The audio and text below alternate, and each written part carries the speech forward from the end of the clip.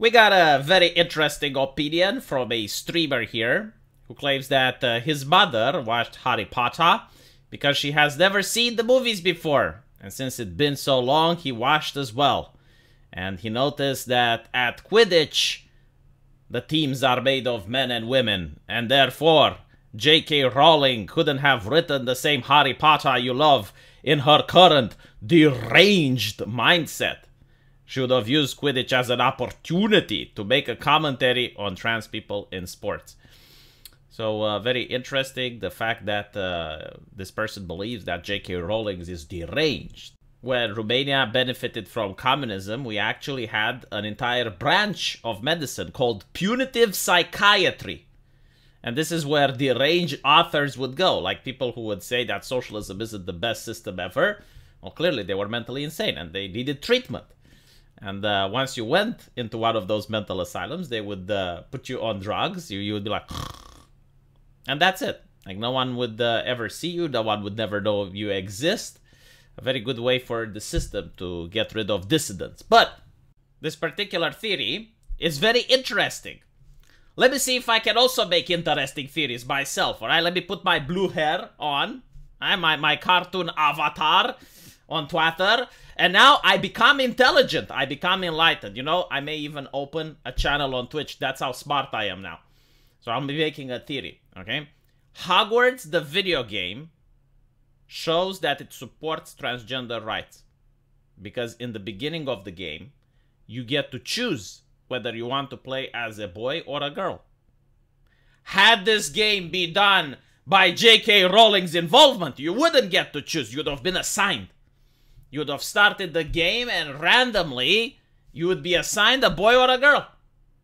But because the game allows you for choice, it proves beyond a shadow of a doubt that J.K. Rowling didn't have much involvement within this product.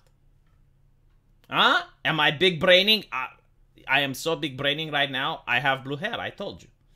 But in all reality, Quidditch is just something that looks good on camera. I mean, even the people who tried to make Quidditch into an actual game, and yes, they do exist, and yes, they did change the name of Quidditch because J.K. Rowling. But even they had to change the rules because the rules are moronic. Then you have the weight category. Like, there is no way Harry Potter, I don't know how old is he in this movie, but like, he would be competing against someone that looks like this. Like, it's a completely different weight category. He would get injured. Because it's a very dangerous sport. You're putting a broom between the kids' legs, and they are flying at ridiculous high speeds in the air.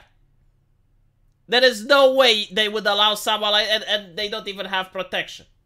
Okay, so the game is just supposed to look cool. You're not supposed to look into it. But if you really want to look into it, yeah, I don't see why women wouldn't be able to play, given the fact that it is a magical universe, right? So they do have magic. A powerful female spellcaster can be just as strong as a man because we are not talking in physical strength, we're talking in magical abilities. So this isn't like boxing, MMA, swimming, where it's highly intensive and the strength of the person is very important. Here is the magical ability, and I do not know if in J.K. Rowling's universe, women have more or less magical ability than men. I think it's equal. From what is being described. It's more about how much you're studying, how much you're learning. So, yeah, in this situation, this is why it doesn't bother people.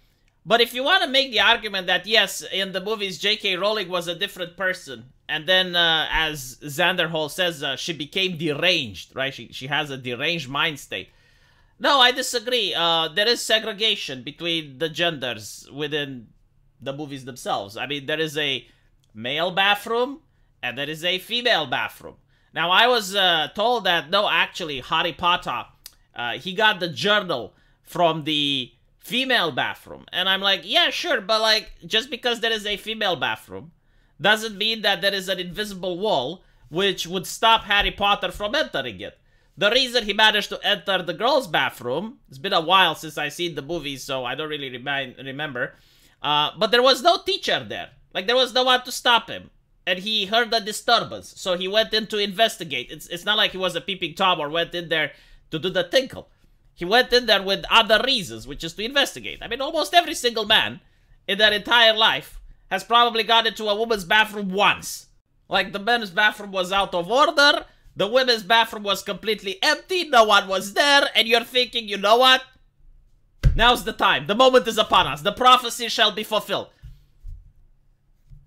So, it's not like just because Harry Potter managed to go into the women's bathroom once, that means that J.K. Rowling didn't add two types of bathrooms in the movies. But there's even more evidence, the dormitories. Like, you have a dorm for the men and a dorm for the women. And as I remember, if my memory serves, if you were a boy and you tried to climb up to the girls' bedroom, the stairs actually turn into a slide, so you're being pushed all the way back down. So, no, like, there is clear evidence that J.K. Rowling didn't actually change her mind since making the books and the movies and up until today, right? Like, an evil demonic spirit, an evil entity has possessed J.K. Rowling, and now, according to Xander, how she's got, like, this deranged mind state. No, the woman just happens to be a very progressive individual. She's a third-wave feminist that disagrees on the transgender issue with modern-day progressives.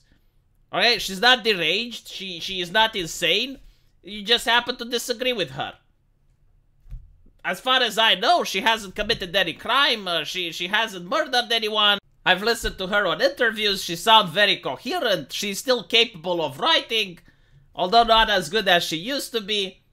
Maybe her views have changed a little bit. I mean, given the level of vitriol and hatred that she received, because I'm looking at her Twitter. Okay, I see what's going on there. And it doesn't paint a pretty picture. So it is possible that with the level of hatred and vitriol that she's getting on a daily basis, some of her political opinions may have changed. Her political compass may have suffered a little bit of realignment. But I would not call her deranged.